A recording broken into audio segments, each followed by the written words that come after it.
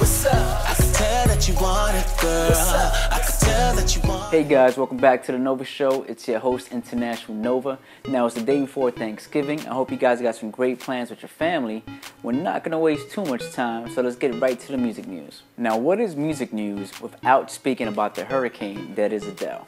Now, she's already broken the US album sales record with over 2 million copies sold in just 3 days. Now, it's just been announced that she's actually on pace to sell over 3 million copies in her first week. Now, aside from that, Adele's music sales count for over 42% of the entire music industry's music sales this past week. Now, in other news, Wu-Tang Clan's album, Once Upon a Time in Shaolin, has been sold for millions. Now, for those of you who don't know, Once Upon a Time in Shaolin is a 31-track album by the hip-hop group Wu-Tang Clan.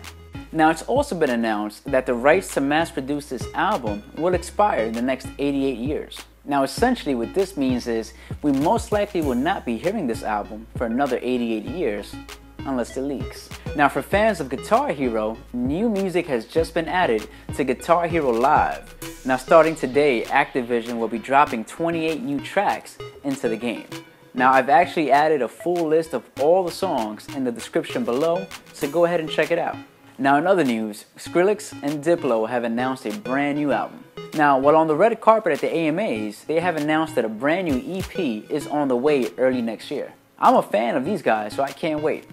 Now, that's it for the Nova Show. I want to wish you guys a happy Thanksgiving. Please enjoy, be safe, and I'll see you guys on Friday for the next Freedom Partner Spotlight. You guys take care. Tell that you want it. What's up? I can tell that you want it, girl. I can tell that you want it.